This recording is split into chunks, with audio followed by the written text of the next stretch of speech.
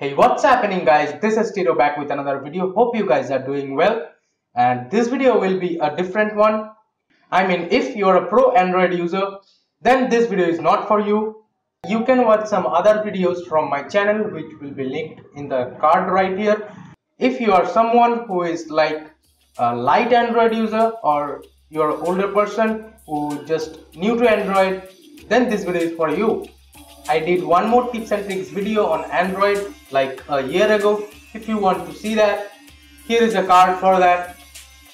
Today in this video I am gonna show you how to manage your storage when it shows insufficient internal storage or something like that, or some error like that. So without further delay, let's make it happen.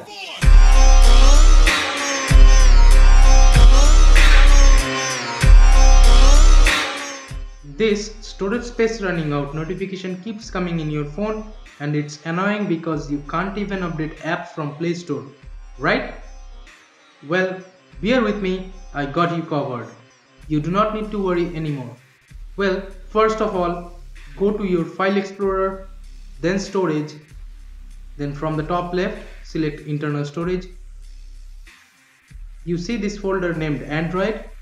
Don't do anything to this folder, just let it be as it is. You can manage other folders except this Android folder. Well, if you have a SD card, then move every other thing inside of internal storage to SD card. I mean, from this DCIM folder is where your photos and videos are. Move them to your SD card. Well, in case you don't have a SD card, just back it up to your PC and delete them from your phone. And you see this WhatsApp folder. Most of the time too much junk stays there, so just go inside the media folder, then delete or move them one by one.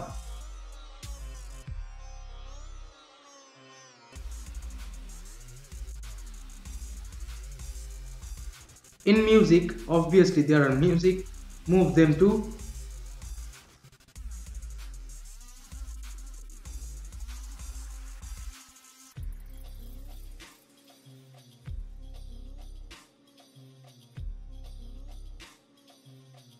conclusion. You can delete or move pretty much all the stuff except the folder named Android. But do not expect the internal storage to be just freed up all the way, because it's where your system is, so it can't be emptied totally.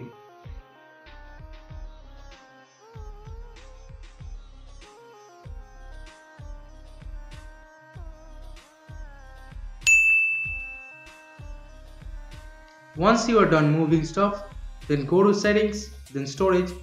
Here you will find something called cache data. Click on it. Now hit OK and done. You can do this clearing cache thing in once in a month.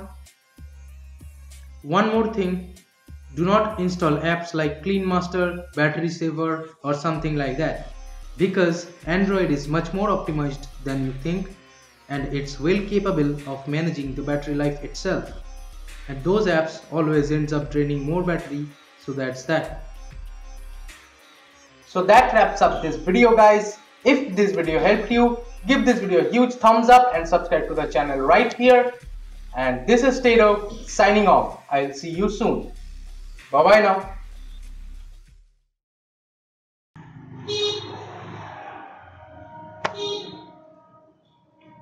Nice goodie though.